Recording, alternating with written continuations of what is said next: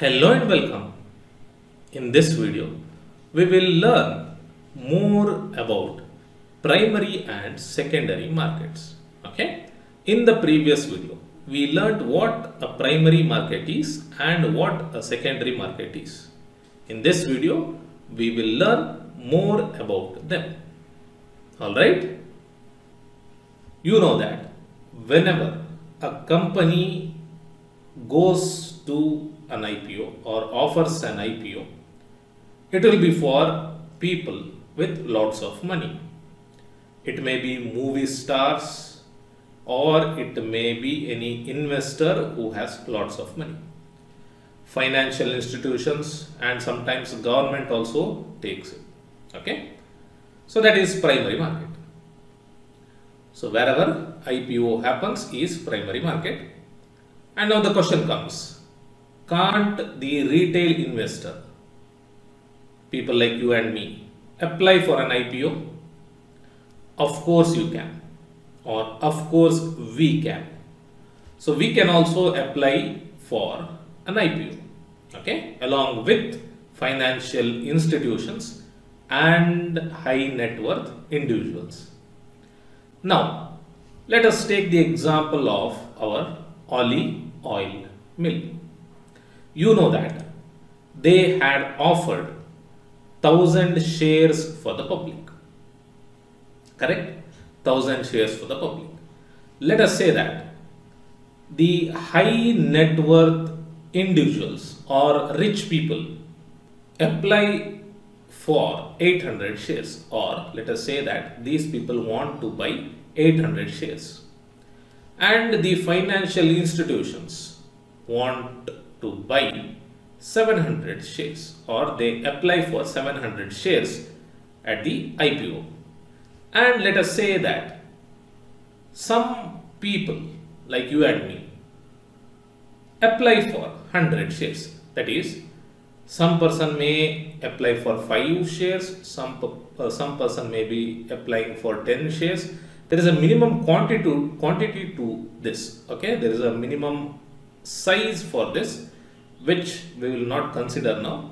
We will take it as 100 shares collectively. Okay, so people like you and me apply for IPO and the total number of shares is 100. Now, you see that these two friends have only 1,000 shares to offer. But you can see we have 800 plus 700 plus 100. It is 1,600. So there is a demand for 1,600 shares where there is a supply of 1,000 shares at the IPO. So when the demand is more than the offering, then the IPO is said to be oversubscribed. Okay, so IPO is said to be oversubscribed. So when the IPO or when an IPO is oversubscribed, a computer automatically allots shares to people. Okay, so it is like a lottery system. So randomly the computer allots shares. So only 1,000 shares can be given out, correct? But here this person wants, or many people want, many individuals want 800 shares, many financial institutions want 700 shares, and many people like you and me want 100 shares. So using a lottery system, the shares are allotted to them.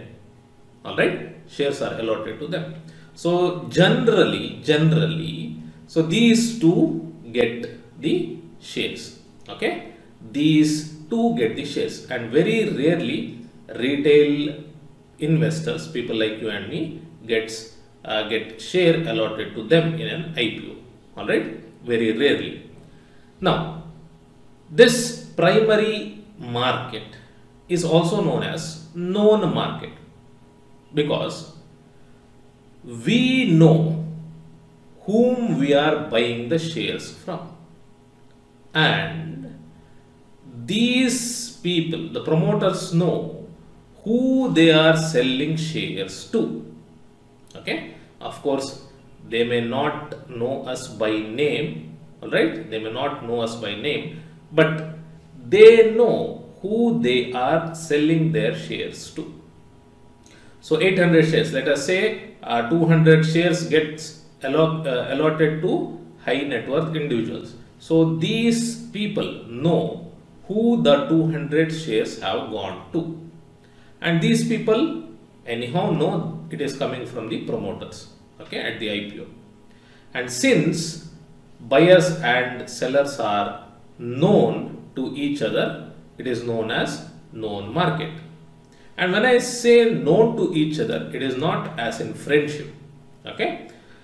It doesn't mean that these promoters know the investors like family. It is not so. It is just that they know them as to whom they are getting the shares from. Okay. Next, coming to the second condition. Okay, second condition. So 1000 shares are being offered at the IPO by this company. Okay. Let us say that high net worth individuals or rich people apply for 100 shares. Okay, 100 shares.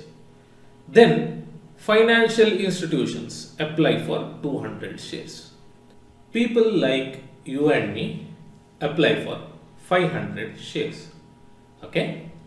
So 1000 is being offered, 100, 300, 800. So only 800 shares are in demand. And when the offer or offering is more and the demand is less, then an IPO is said to be undersubscribed. Now there may be many reasons for this.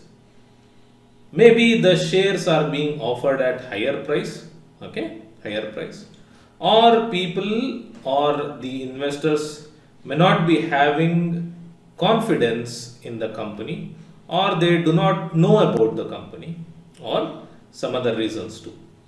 And for whatever the reasons may be, if an IPO is undersubscribed, generally there are some steps that they will take to make sure that it is properly subscribed, but let us not go into that. But if an IPO is undersubscribed, then everyone who has applied for it will get shares allocated to them. Okay, that means these people will get 100 shares, these people will get 200 shares, and the people like you and me who have applied for 500 shares will get our 500 shares. Okay. So when an IPO is undersubscribed, everyone gets. When it is oversubscribed, then it is a lottery system, and so everyone may not get. Okay. Yes. Next is our secondary market. So let us say that an IPO is undersubscribed and everyone gets the share. Okay. Or you can assume it to be oversubscribed also and everyone has got shares allocated to them. Okay. Now, once the IPO is done and the shares are allocated, we can buy it from the stock exchanges through stock brokers. Generally, after 2 days after IPO, 2 or 3 days after the IPO, the shares will be listed on the stock exchange, and from the stock exchange, others can buy and sell the shares. Okay. Now, this secondary market is also known as unknown market, because if you want to buy shares of a particular company, then you will not be knowing from whom is it coming from, or if these want to sell the shares, to others, they will not be knowing to whom they are selling the share to. Okay. So through the broker and through the exchange, the transaction happens and the buyer and seller will be unknown. The buyer doesn't know who he got the shares from. The seller doesn't know who he sold the shares to. And so it is known as unknown market. Okay. And people like you and me buy from the stock exchange through stock broker. And this is called as secondary market. Alright. So I hope you have understood. We have few more terminologies to clear in this video before proceeding to the next. Alright. Now, shares, stocks and equity. Now generally, shares, stocks and equity are used interchangeably. Alright. But then there is a subtle difference between the three. Now what is share or what are shares? Shares usually refers to units of ownership in a specific company. Okay. For example, you can say that you own 10 shares of Tata Motors. That means here there is only one company and you have 10 shares of it.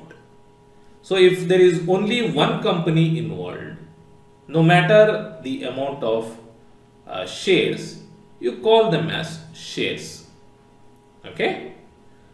Now when we say stocks, stocks is the term generally used to refer to the portions of ownership of multiple companies.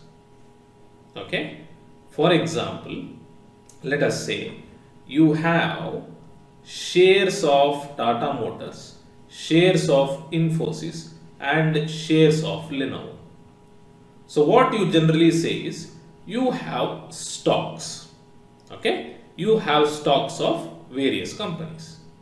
Shares correspond to single company. Stocks correspond to multiple companies. Okay. And then equity.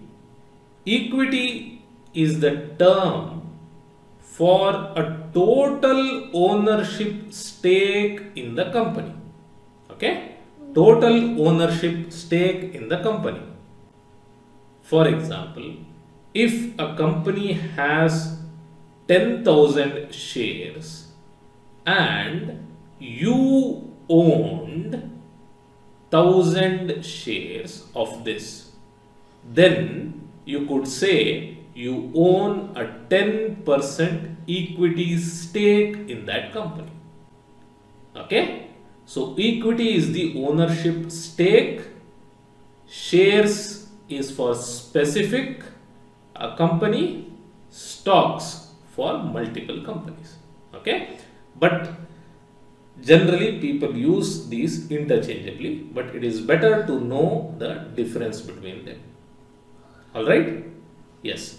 So I hope you have understood the concepts that I have taught you in this video.